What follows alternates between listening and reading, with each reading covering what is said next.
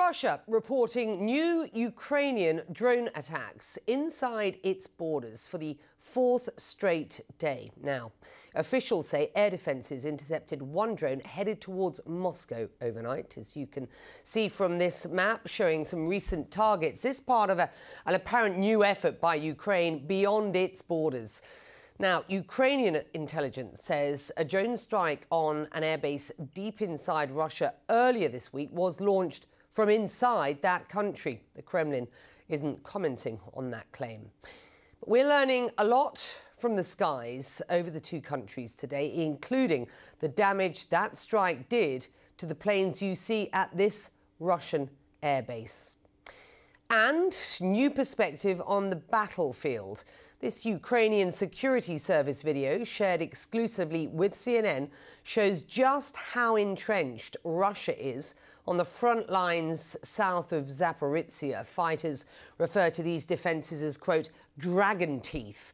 Kyiv says its troops, though, are making some progress. Well, a short time ago, Ukraine's foreign minister sat down with my colleague Christian Amanpour in Kyiv, where he addressed criticism of Ukraine's counter-offensive.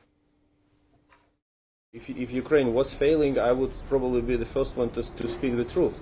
But we are not failing. We are moving forward. We liberated dozens of square kilometers of our land through minefields with no air coverage. How does it feel when you come back from your mission and you take back your phone, you open it, and you start reading all these smart people saying how slow you are and that you are not doing well enough.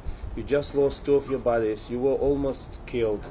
You crawled 1 kilometer on your belly, demining the field. You sacrificed yourself. You took the damn Russian trench in a fierce fight, and then you read someone saying, "Oh, guys, you are too slow."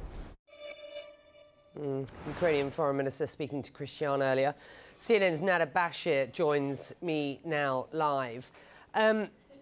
The Foreign Minister there speaking to the progress of the counter-offensive on the ground. I do want to take a look at these drone strikes that we've been reporting. What can we learn from what both sides are saying at this point?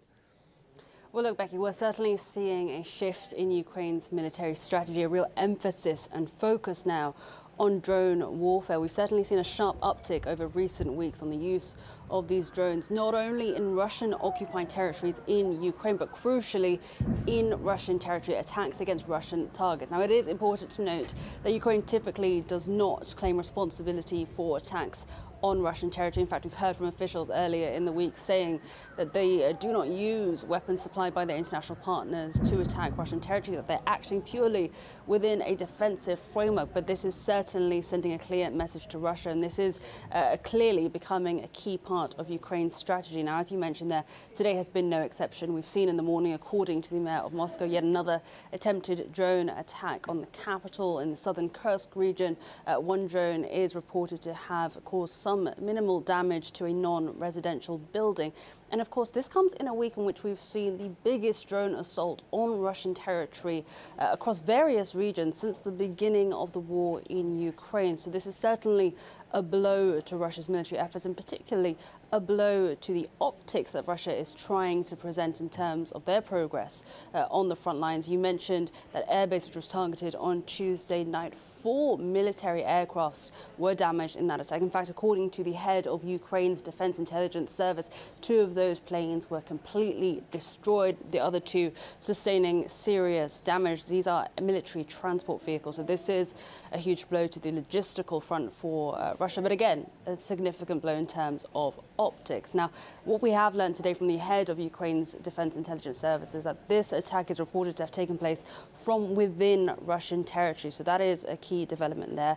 We have seen that question put to the Kremlin spokesperson, Dmitry Peskov. He denied to comment on this, referred to the Russian Ministry of Defense, but clearly we're seeing progress on that front by the Ukrainian armed forces. This is certainly a huge focus. We're seeing a real emphasis now on the local domestic development and manufacturing of drones. So this is likely to continue to play a key part in Ukraine's military efforts.